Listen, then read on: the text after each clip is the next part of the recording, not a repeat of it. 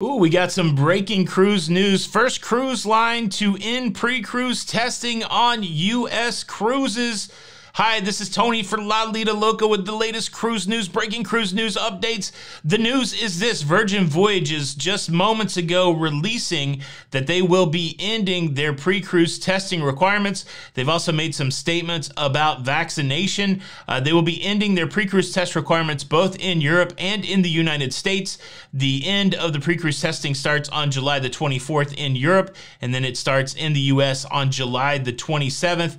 No more will you need to test. This comes on the heels of the announcement from the CDC that they have dropped their cruise program, and Virgin Voyages one of the first ones to make a move. They also made an announcement about vaccination, welcoming more unvaccinated sailors on board. They've dropped their required vaccination capacity on their cruise ships to 90%. So now there can be up to 10% unvaccinated passengers on board. There's no kids on this cruise ship, so that 10% is fully for adults. Wow, it's coming hot and heavy. I just wanted to jump on here with this breaking cruise news. There will be a longer cruise news show at the normal time, 12:15. Make sure you subscribe for all the latest cruise news updates. This is Tony for Lido Loca. Smash the like button. Hope you're having a great Thursday.